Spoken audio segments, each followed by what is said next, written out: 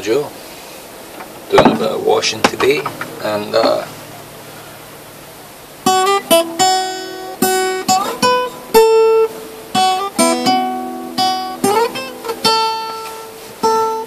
try to write some music.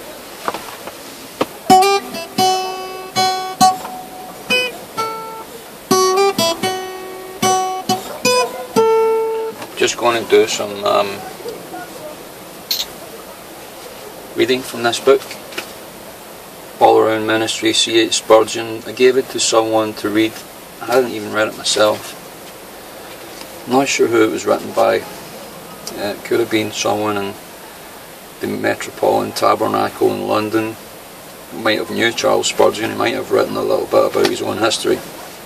Just going to briefly go over it. This is just from the introduction. There is no doubt that Spurgeon's options on this subject were greatly strengthened. So this is about Calvinism. Okay, so just discuss that. Puts a lot of people off Spurgeon, but there's a lot of good points that Spurgeon did in his ministry. I think his ministry wasn't like the best that that I've ever studied, but he's very interesting nonetheless. Started very powerfully, very to the point, a straight to the point preacher. People clamoured to hear him speaking, so he's a very good speaker.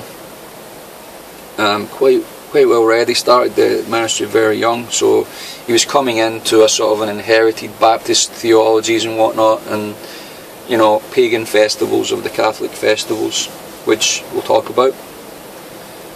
It says, there is no doubt that Spurgeon's options on the subject are greatly strengthened by his own personal experience. As is well known, he had received no regular college training. Very interesting, even the apostles never received any college training, so why all these men of God start up and then they open colleges is beyond me. I mean, it's meant to be a calling upon your life that you act upon on your free will. So it puts emphasis on going to college, but again, very strange. The most prominent men of God never went to college.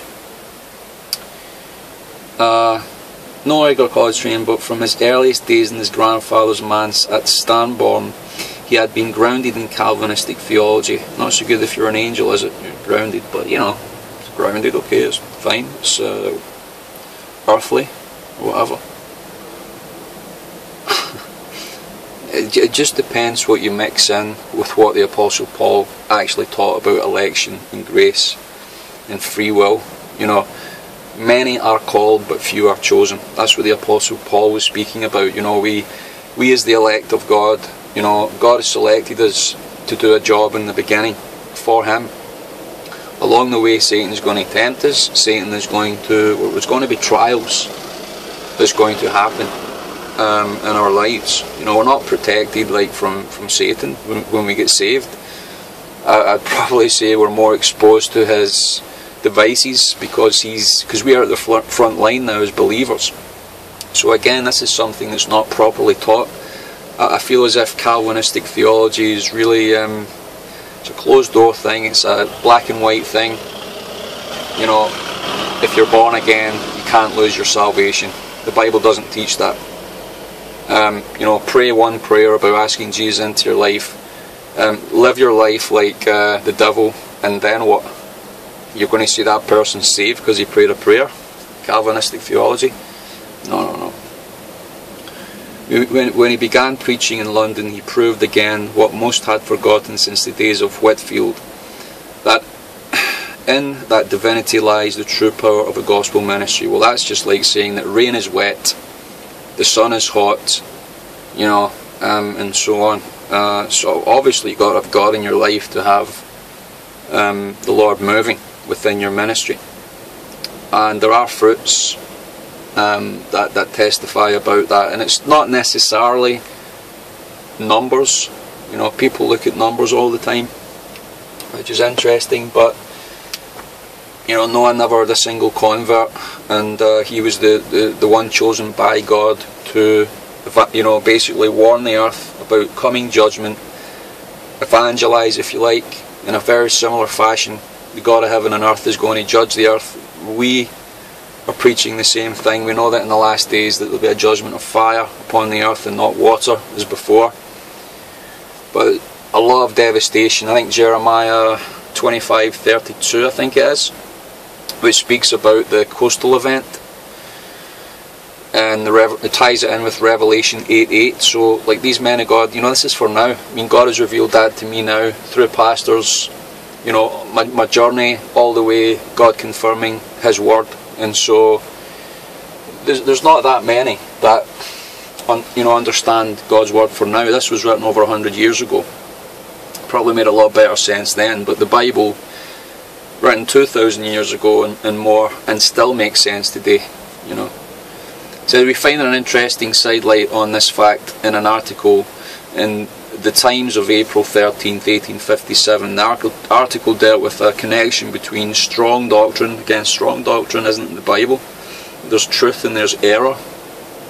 The popular teaching could be anything, like hell is a popular teaching. Hell exists. Now the Pope says it doesn't, so is hell going out of fashion?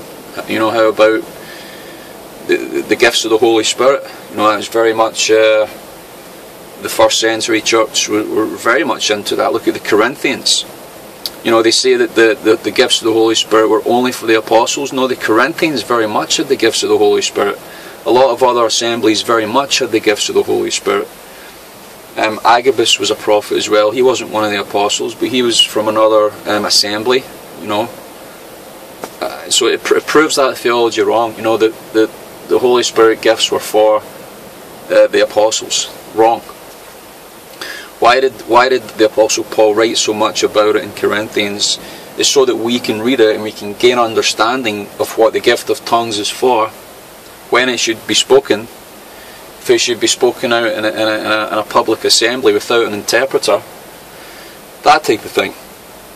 There's heavenly tongues and there's earthly tongues. So obviously if God gives you an insight into, you start speaking in Chinese and there's Chinese people around, or the Holy Spirit just comes on you and you're praying in a heavenly language. I've seen people singing praises to God in a heavenly language, which is the presence of God that comes out of that is just, if you've never experienced that, please pray.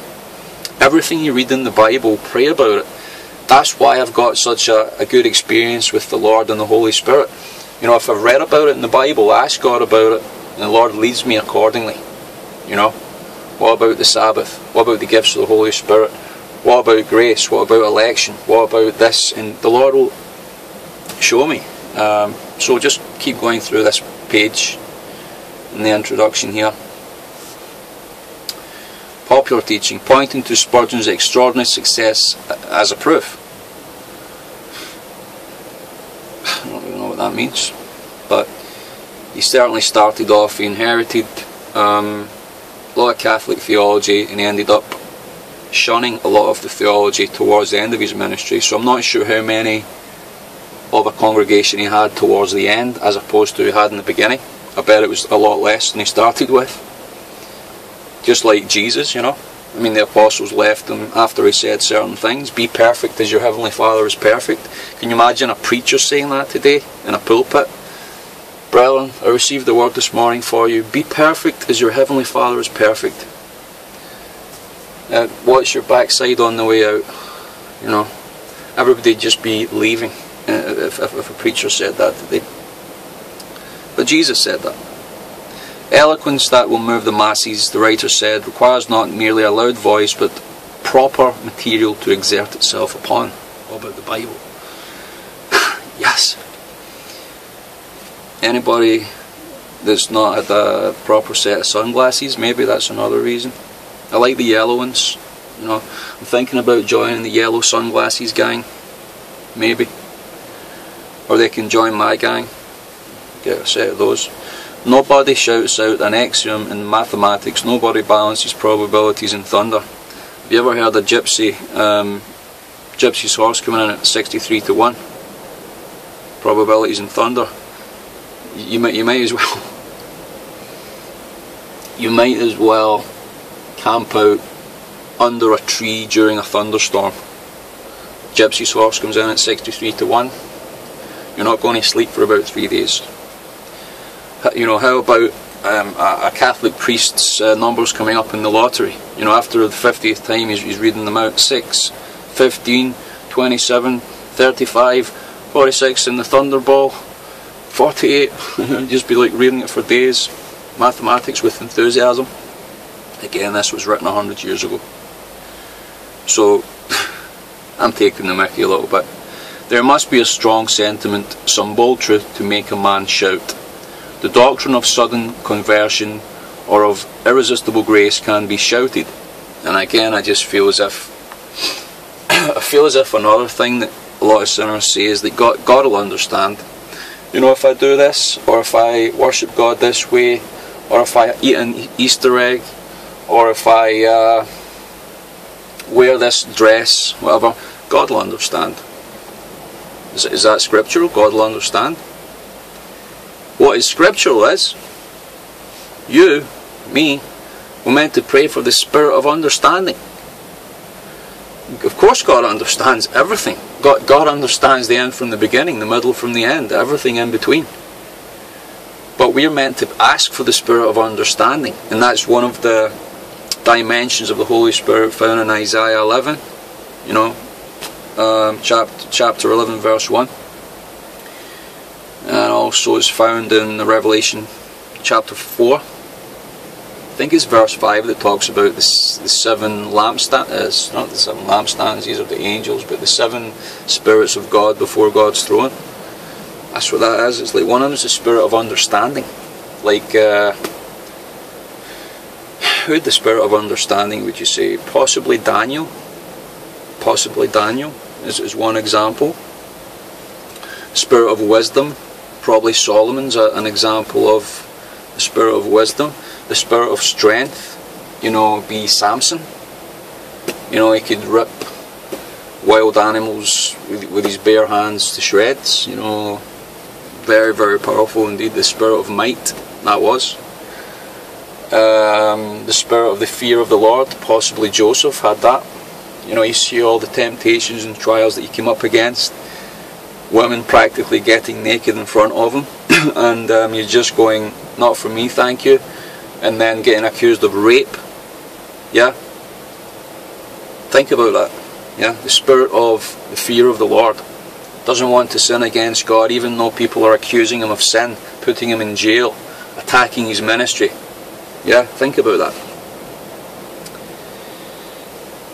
Irresistible grace. But if a man tried ever so hard to shout in delivering a moderate and sensible discourse of free will, he would find himself talking quietly despite himself. Free will. Have you ever heard of William Wallace's speech to the Scots in Braveheart?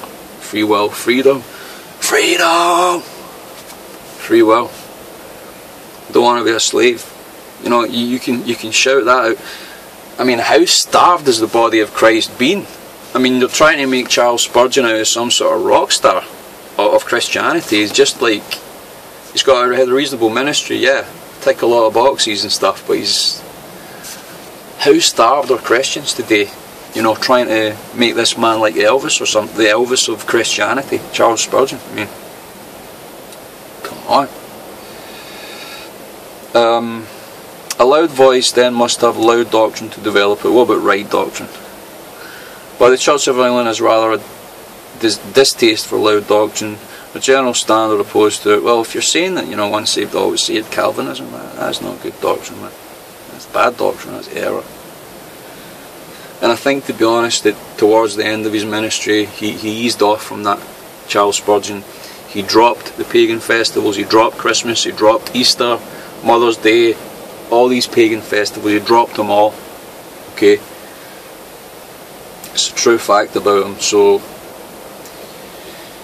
again, you know, to be popular, I think you got to take some sort of messed up doctrine like Calvinism, and they try and promote that through certain well-known preachers, when the preachers themselves clearly eased off of it towards the latter part of their ministries. Is one example of many. Mixing opposite truths is what the church does today, qualifying what she teaches with judicious protests and disclaimers. Not much of that going on today. It's just 1 minute they're believing in hell, 1 minute they're saying there's no hell, 1 minute they're believing in heterosexual marriage, 1 minute they're believing in homosexual marriage is okay, Jesus is gay, Jesus is that. The church is dead in its sin. The church has no idea about what salvation is in the true Messiah, in the true Son of God. You know, they get false gospels, they get false messiahs that they venerate, false men of God that they venerate, that they follow, that the world promotes. You know, that's why I only get a few hits in my videos. You know, that should tell you that I'm preaching a lot of truth. She preaches Catholicity, if it is really there, Catholicity, with a protest against Rome. It's true, that's what the church does. Church of England or whatever, they still do that. Church of Scotland. Protestantism with a protest against Geneva, not really sure. Geneva's in Switzerland, remember. Sean Ross will talk more about that, maybe if we find him. This is sensible. Well, it may seem sensible and balanced, but it's not. It's double-minded, actually. Rome and Geneva, I've got a lot to answer for. Let's just say that. I don't follow any of them. You know? I follow the Word of God. Okay, so who cares about if it's popular? And so we just leave it at that. And a little appraisal of Charles Spurgeon's book called An All-Round Ministry. Something to learn from, something to bounce off. Sometimes you got to just read these things to get more understanding. A little guitar riff today we got.